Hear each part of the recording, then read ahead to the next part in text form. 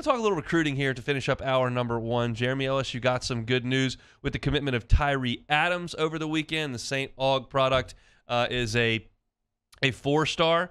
And what have we been talking about with Brian Kelly, offensive lineman? He fits the mold to a T. He is 6'5". He is 285 pounds. They will put some weight on that huge frame. And this is a guy that was being recruited by Florida, by Alabama. I mean, some of the big boys were coming in here to try to get him out of St. Aug. LSU has done great at St. Aug over the years, and they continue to do so there with Tyree Adams, who comes into the class. Yeah, Coach Kelly's doing it by the day for me. That all those concerns or those worries that we may not be able to recruit the state of Louisiana, recruit by recruit, we're getting it done. So as we start to see more and more guys from the state commit, I think that's a great sign. And again, the guy, like you said, fits that mold. You don't want those big 345-pound maulers anymore. You want guys who can be able to move in space and be athletic. And I think, he fits that mold perfectly. A really athletic guy, big kid, long arms. And if he can put some weight on, I definitely think he can be an SEC lineman.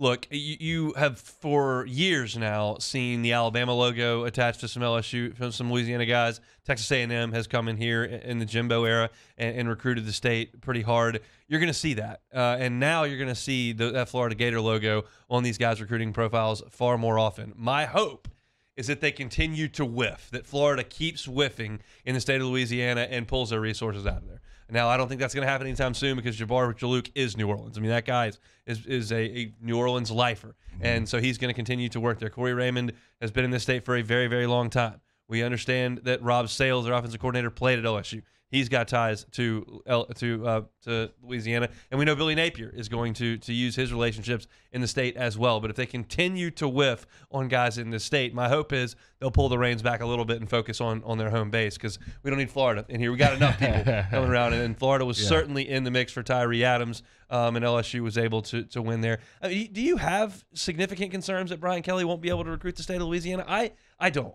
No, I don't think so at all. And I think the people that he's brought on this staff, it's going to help him tremendously in that regard. I think if he tried to, go with a lot of national-based guys with no ties to Louisiana, but seeing the way he put together this staff, even the guys helping in the recruiting and bringing back former players, I think he's going to do a phenomenal job recruiting the state. Now, as you're seeing with this recruiting class, I know I had some concerns early on like everyone else, but as we go, I think he can find a spot in this top 10, which I think is really impressive for our first real full season recruiting here at LSU.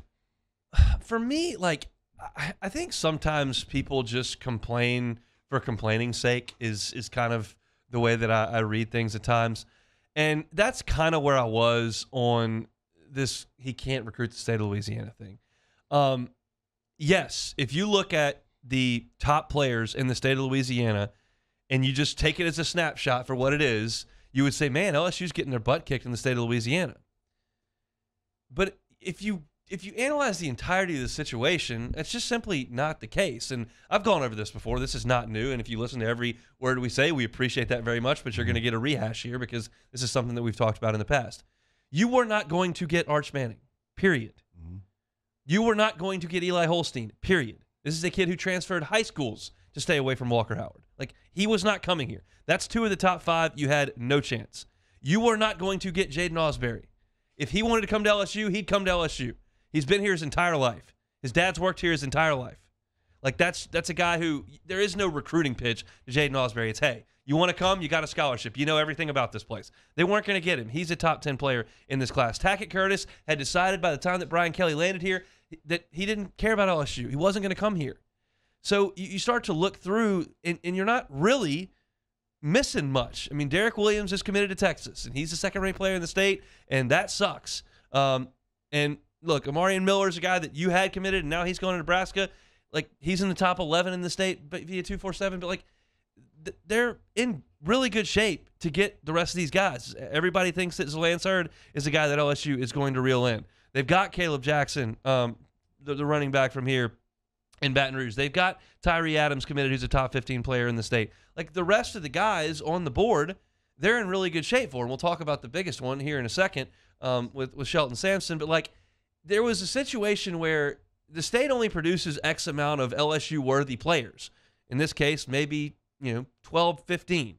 And if there are 5 of them that you have no chance to get, and that leaves you with 10 from the state, you got to fill the rest of the class with guys from outside the state. And they're going out there and doing that. Yeah. So it just, to me, if you come in, well, he's not from here. Oh, there's 2 guys committed. It's like, hold on. Look at the actual facts of the situation.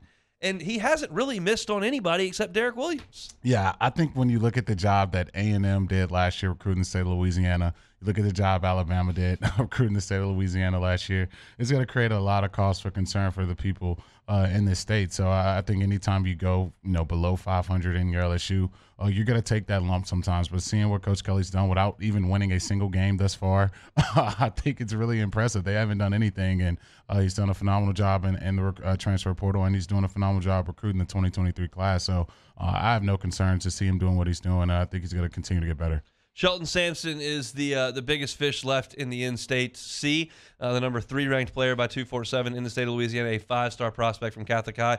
He said over the weekend that his announcement is going to be a week from today, and all indications are that LSU is in an excellent spot for him. That's a guy, Catholic High, Baton Rouge, got to lock it down. Yeah, definitely do. And I think you continue to get guys in this area from this state and getting that luster and that allure back to LSU and getting that respect back.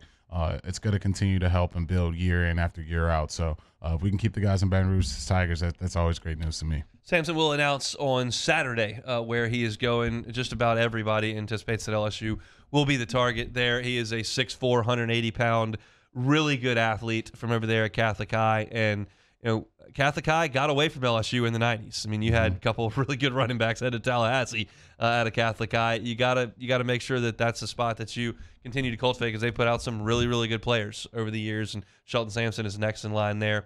Again, the indications are on Saturday that he will choose LSU. I'm curious to see what the Bayou 4 chat has to say about my thoughts on the recruiting side of thing. I just that to me was just such a stretch to kind of lazily take a snapshot and go, oh, can't really recruit the state. He's just a national guy. He's going to try to do it like he did at Notre Dame. Like, no one takes this job. No one. Great coach, terrible coach. Anyone that takes this job, not a single person would look and go, yeah, I'm going to try to go get guys in Indianapolis, D.C., and Northern California. Everyone knows that this state's got a lot of really good players in it. It just kind of blows my mind. Thanks so much for watching Hunt Hill on YouTube. Now do us a favor. Hit the red subscribe button below and throw us a like. We'll see you next time.